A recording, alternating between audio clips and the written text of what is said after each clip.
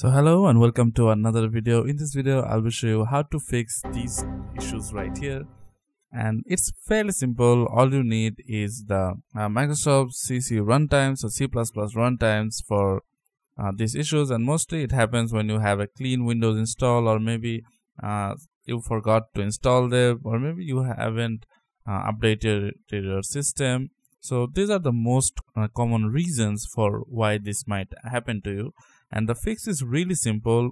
If you are new to the channel, subscribe, and if you find this video helpful, then leave a like to help with the algorithm.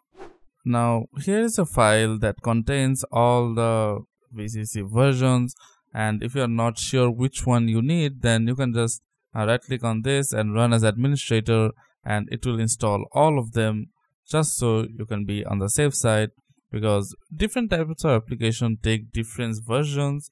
So some application actually use the 2012, 2015, or even 2010 versions, even 2008 versions that are still used. So you can go ahead and just right click on this, hit run as administrator. Yes, and just wait for it to install everything. Now this will take really little time, and this should fix your issue. I will provide the file in the description below, so download it from there. So you can also individually install them just like you would in a normal file.